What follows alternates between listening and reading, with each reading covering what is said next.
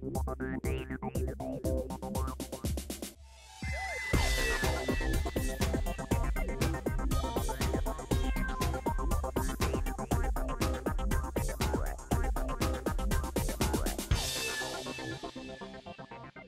obviously, with the start of NBAA 2010 officially a few hours away, the announcements that are being made today prior to the event are, well, the big stuff. They tend to stack this all the way up in the beginning, but the G5000, that's kind of a big deal here. Tell us why the G5000 is being positioned now.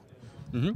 Yeah, we're actually, you mentioned we introduced the G5000 integrated flight deck today at NBAA 2010. The goal at Garmin is to bring the Garmin experience to the Part 25 crew-flown aircraft. So we're at a point in the development. We thought it was the right time. There's also more exciting announcements today, which you'll see later. But we thought now was the right time to let folks know the technology we're working on. Now, with the 1000 being well distributed and well known throughout the fleet, from the fairly small GA on up through fairly good-sized turbine equipment under the circumstances, and of course with the G3000 currently in development and I guess deployed for late 2011, how has this genesis been planned? Where does it go? And more important, how does 5000 fit into the master plan?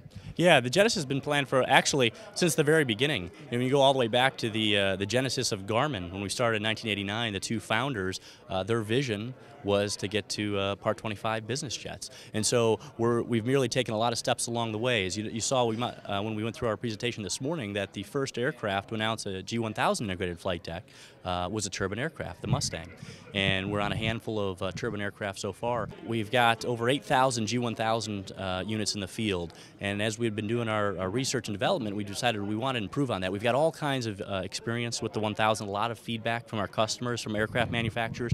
And what the G3000 and G5000 equipment do is address a lot of those concerns that they had in ways we can make it better. An easier to use user interface for the pilots. And also, as you see what we talked about with regards to our vehicle management units, those touchscreen interfaces to the aircraft systems, not only is that a good thing for pilots because they've got the opportunity to use these shallow menu structures with the touchscreen interface, but we've also given aircraft manufacturers flexibility going forward. Now, instead of having to create room in a panel for some, let's say there's a mandate 3 years down the road, 4 years down the road, they don't necessarily have to find a new spot and redesign a panel, which are very costly to manufacturers. They can remote mount their equipment, and then we can control that by creating a new software interface in the touchscreen units that are already there.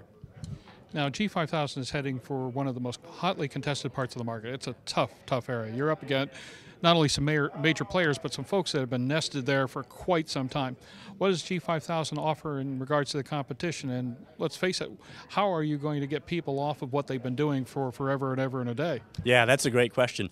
The whole idea with G5000 is our purpose is to bring the Garmin experience to this class of aircraft. So we want to bring them, synthetic vision, we want to bring them 3D traffic, we want to bring them the Garmin user experience of interacting with the system. We also think, as you kind of know, we've got a lot of experience in bringing things to the aircraft after we've already certified. You know, we certified the G1000 in 2004, and several years later, I think it was almost 4 years later, we brought synthetic vision to the market, and that new innovation that Garmin had was able to go all the way back to those first G1000s that were introduced. So the key to the G5000 system is that it's flexible. So we're building it with an architecture that not only competes very well in today's marketplaces with the competitors that we have, it also is positioning itself to adapt to the future to provide a good user experience for the pilots and a great experience for the aircraft manufacturers down the road.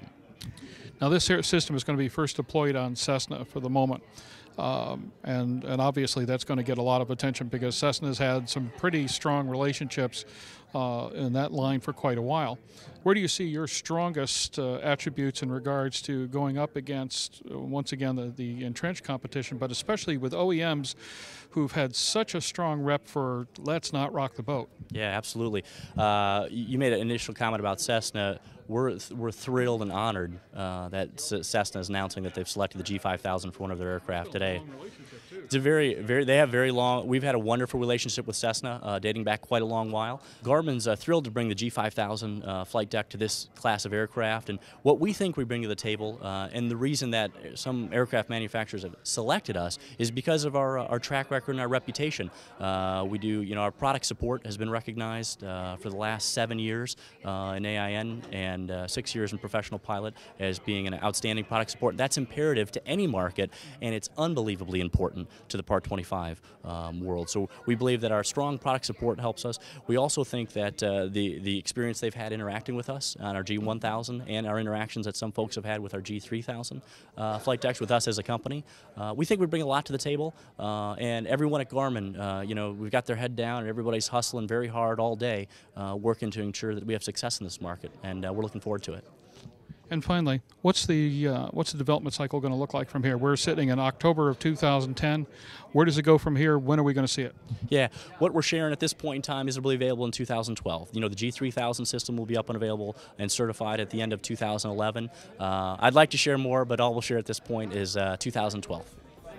Thank you very much. Yeah.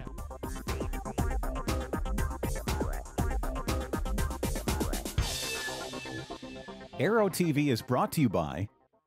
Now, another moment of freedom from Cirrus Aircraft. Freedom through safety.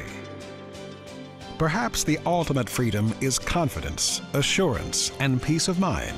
We design it into every personal aircraft we build. It's the security that comes with knowing you're flying the plane with a parachute. The breakthrough concept that launched the Cirrus phenomenon.